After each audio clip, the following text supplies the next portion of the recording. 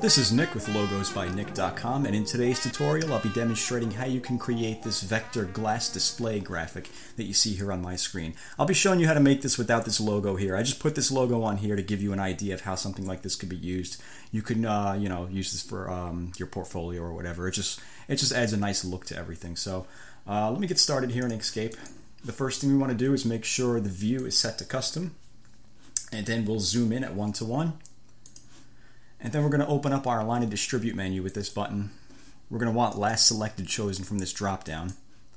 And then we'll open up the Edit Objects, Colors, Gradients, and Stroke menu. So the first thing we want to do is, since we're going to be working with a lot of whites and white gradients, we're going to want to change the background of the canvas here, because as it stands right now it's white, and we're not going to really be able to get an idea of what we're doing if the background's white. So let's change the background to a darker shade by going to File, Document Properties, and we're going to click on this right here that says background. Just go ahead and click on that and this little window should come up. And I'm under the HSL tab here. I'm going to come over to the A row and bring that all the way to the right so it's not transparent. Then I'll come over to the L row and I'll bring this about halfway through so it changes the background of the canvas to gray. Maybe something like that. That's pretty good. And we can close out of that, close out of this, and we now have a dark gray or a light gray canvas. So let's get started here. We're going to grab the rectangle tool, and we'll click and drag on the canvas to create a rectangle, maybe about that width, that height. And we're going to round the corners right here. Go ahead and round the corner, grab that little handle and round that corner. And I'm going to convert this to a path by going to Path, Object to Path, and then I'll go to Path, Linked Offset. And I'm going to turn that red. And then I'm going to grab this little node right here, and I'm going to pull this out about that much.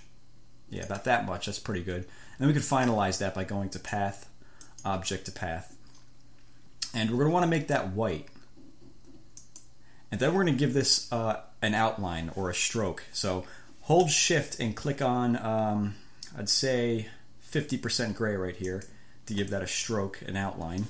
And we'll come over to the Stroke Style tab. We just want to make sure we have this at the right size. Mine is set to 11.9 because that's what I was using previously. So I'm going to change this to 2 and see how that looks. You know what? I can't even see the stroke up against this background. So, oops. Let me go over to the Stroke Paint tab, and I'll make this red for now, just so I can see it. And I'll come back to the Stroke Style tab, and I'm gonna make sure this is the right size. We'll go with 2. We'll go with 3. Yeah, I think 3 looks pretty good.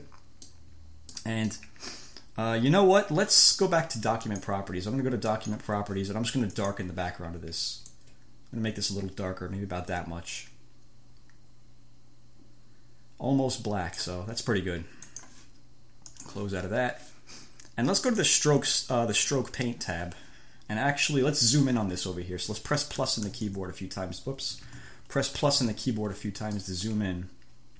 And we're going to grab that object.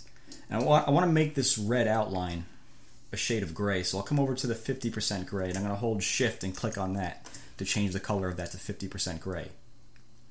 And then I'm going to come over to the Stroke Paint tab, and I'm going to give this a linear gradient by clicking on that. And let me zoom out a little bit, press plus, and I'll press G on the keyboard to get the gradient tool. I'm going to put this stop up here at the top, and I'll take this stop and hold Control and bring this to the bottom. I'll actually put this over here all the way to the left, like that. And I'm going to click on this top stop up here, and I'm just going to bring the opacity of that up. And let me zoom in on this a little bit. Let me double click that line right there to create a new stop. Whoops. Okay, so we have our new stop right there. And let me double click this line again to create another stop. Let me zoom out a little. You can press plus and minus on the keyboard to zoom in and out, or you can do what I'm doing, which is holding Control and rolling up and down the mouse wheel. And I'm going to take this stop and put this towards the middle. And I'll take this stop and put this towards the middle as well. And I'll click on this first one up here. And under the Stroke Paint tab and under the HSL tab, I'm going to come down to the A column. And I'm going to bring that down about in half. And the same thing with this one. We'll click on this one down here, bring that down about in half. Then I'll click on this stop right here. And I'm going to make this one white. Then I'll bring the A column down about in half as well. Same thing right here, click on that stop. bring that the L row all the way to the right to make that white, and I'll take the A column, which is the alpha transparency, and I'll bring that down about in half as well. That's pretty good. And let's go back to the select tool, and we'll come over to the fill tab. And for the fill, I'm going to come down to the A row down here, and I'm going to bring this down about pretty far, maybe about that much. That's pretty good. So the next thing we want to do is let's click on the black rectangle, and let's make this white. And we're going to give this a linear gradient as well. So let's click on the linear gradient tool, the button right there, and we'll press G on the keyboard to get back to the gradient tool. Click on this stop right here, bring the opacity all the way to the right, all the way up.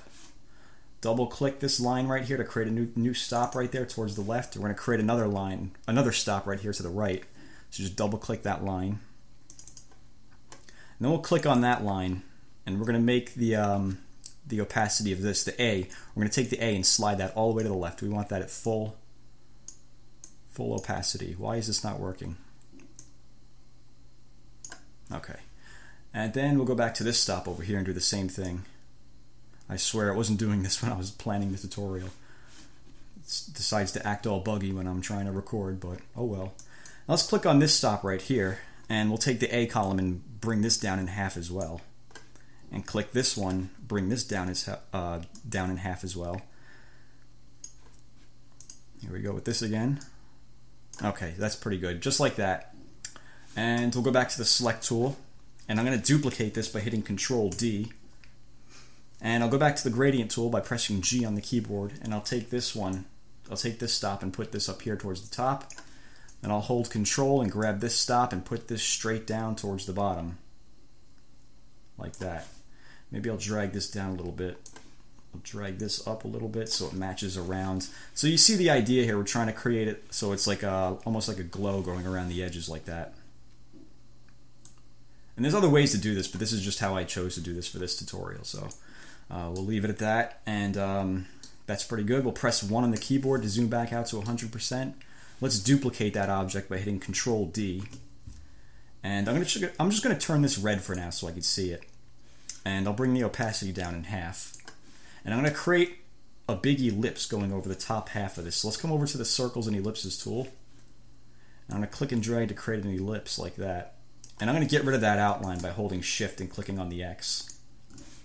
And then we'll take the Select tool. And let me just turn this blue so you can see what I'm doing here. Let me bring this all the way up. And that's a pretty good shape and size right there. Once you have it like that, just hold Shift and click on the red shape and center it on the vertical axis and go to Path, Intersection. Then we can turn that white as well and bring the opacity of this one all the way down. Not all the way, almost all the way, like 5%, something like that. That looks pretty good. And then we're going to click on this larger rectangle here beneath it, and we'll duplicate that again by hitting Control D. And again, we're going to turn this red, bring the opacity down in half, and create another oval going over this thing. So let's come over to the squares, not the squares, the Circles and Ellipses tool, and click and drag to create another oval like this. Turn this blue, go to the Select tool, and I'm going to put this up here like that. And what we're paying attention to is the red part sticking out from underneath the blue part. So this is the shape we're going to end up with. So you want to make sure you have it positioned like this. You don't want like the red part sticking out right there. You want that covered. And that's pretty good just like that. And actually no, a little more. All right, that's pretty good. And I'm going to hold Shift and click on the red shape and go to Path, Difference. Then I'll bring the opacity all the way up. I'm going to make this white, and then I'll give that a linear gradient with this tool right here. And let me press G on the keyboard to get the gradient tool. And I'll put the darker shade up top, and I'll take the transparent shade and hold Control and bring this down about that much. And then go back to the Select tool. We're going to want to bring the opacity of this down a lot. Maybe about that much. About 20%, that's pretty good. And then let's duplicate that by hitting Control D on the keyboard and flip this vertically and horizontally. And then hold Shift and click on this square right here, that rectangle in the middle. And we're going to align the bottom edges and align the right sides. And then we can click off of it to deselect everything. So the next step would be to create these little rivets you see here in the corner. So let's go and create those. Let's zoom in on this top left corner over here. I'll just press plus in the keyboard a few times to get there. And we'll grab the circles and ellipses tool, hold Control and Shift and click and drag to create a circle. Maybe about that big. And go back to the select tool. Let's bring the opacity of this all the way up. And we'll give this a linear gradient as well. Press G on the keyboard to get the gradient tool. Click on that stop, bring the opacity all the way up. And then let's put this stop at the top here, and then take this stop and hold Control and bring this to the bottom, straight down like that. And we'll double click the line right there to create a new stop, and double click the line right there to create another stop. And I'll take this second stop from the top over here, and I'll take the L column, and I'll slide this down. I'll slide this about maybe to about 173. That's pretty good. Then I'll take this one, the next one down, and I'll slide that even further to make that darker. Maybe about that much. That's pretty good. Then we'll go back to the select tool. Let me hit Control D on the keyboard to duplicate that. And we'll turn this one 50% gray. And then hold Control and Shift in the keyboard and just scale it in a little bit. Maybe about that much. And I'm actually going to zoom in on this a little more so I can get a better view of what I'm doing. I'll just press plus on the keyboard once, maybe a second time. That's pretty good. And we're going to give this a linear gradient as well. So let's click on linear gradient. Press G on the keyboard for the gradient tool. Click on this stop, bring the opacity all the way up, and then take the L column and slide that all the way to the right to make that white. And we'll put this one up here. And hold Control and take this stop and put this down here. And then I'll take the select tool. Let's click on this larger circle behind it and duplicate that by hitting Control D. And we'll turn that black. And then hold Control on the keyboard and just click and drag it down a little bit. Maybe about that much. And then I'll lower that 2 steps. 1, 2. And I'll bring the opacity down a little bit, just so it looks like it's casting a little bit of a shadow. And then let's click off of it to deselect, and I'll press 1 on the keyboard to zoom back out to 100% and see how that looks. Alright, that looks alright. Maybe I'll bring this shadow, I'll bring that down a little more so you can actually see it when we're zoomed out.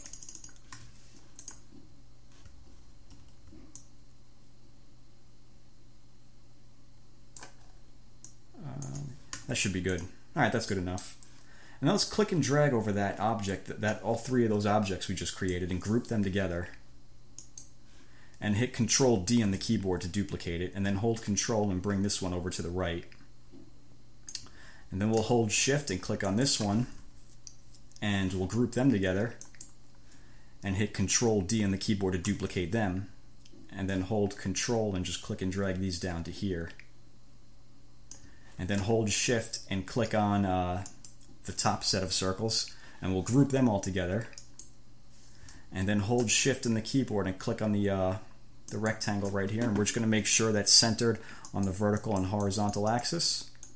That's pretty good. Let me click off of that to deselect everything, and I think that's it unless I missed anything. I think that covers everything.